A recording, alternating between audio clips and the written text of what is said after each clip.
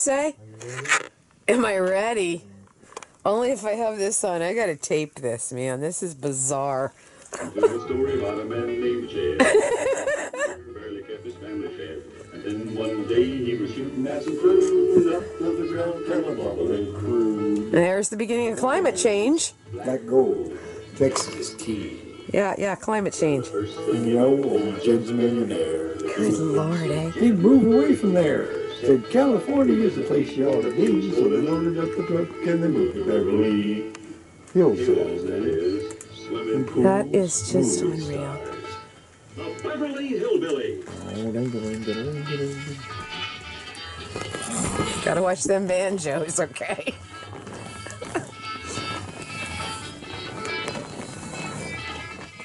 That's there.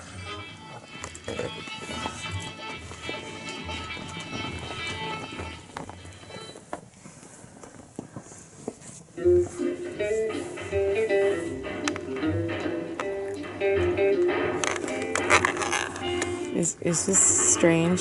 Uh-huh. Yep. And the Ford V8 was a road warrior. Yet for Oh, all Samson. relative comfort, eyewitness reports Oh, rarely Samson. placed Bonnie and Clyde in the Ford V8 following a bank heist. Clyde Barrow would use two cars.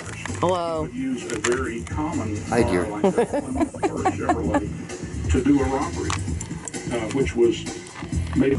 Yes, Blinky Boo. It was the start of a legendary crime spree helped along by their V8 powered Has that Ford. look on her One face thing again. about the Ford V8 that Clyde liked was it was so rugged, and the reason he liked it is because he was terribly hard on cars. Not different from my look. So do you. Driving 5, 6, 7, even 1,000 miles without stopping on the What? dirt roads a Hi, lot of dear. times in 1932, and that was murderous on cars. Even in a shootout, their car stood up to the onslaught. Here, look. There's the camera. Oh yeah, he just really thinks it's kind of cool. Look. Hi. Oh, and there's me. Oh, she's looking in the mirror. Okay, sit down. See what I mean? Yes. Oh, I like that. And get it straightened up in the lane. And Marvell said that the gun was laying right clean. And he really wanted to reach